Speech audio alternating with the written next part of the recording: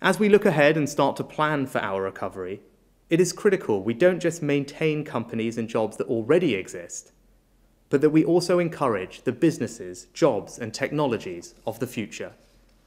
Innovation and entrepreneurship have powered growth in our country for centuries, and it is what will drive our growth as we recover from this crisis.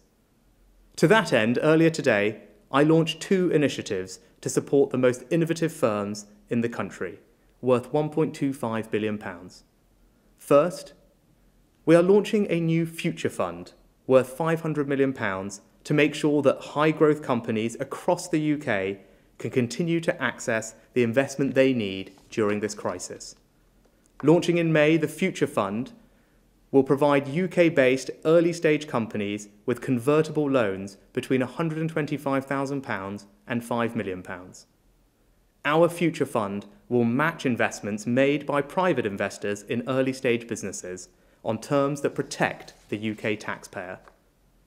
Second, alongside the new Future Fund, the Business Secretary, Alok Sharma, has worked closely with Innovate UK, our national innovation agency, to provide £750 million of grant and loan funding for tens of thousands of highly innovative firms in every sector, every region, and every nation of the UK.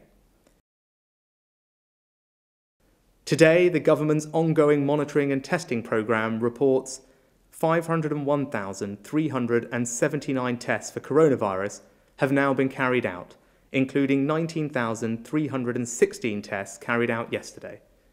124,743 people have tested positive, an increase of 4,676 cases since yesterday. 17,971 people are currently in hospital with coronavirus in the UK. And sadly, of those who have been hospitalised, 16,509 have now died, an increase of 449 fatalities since yesterday.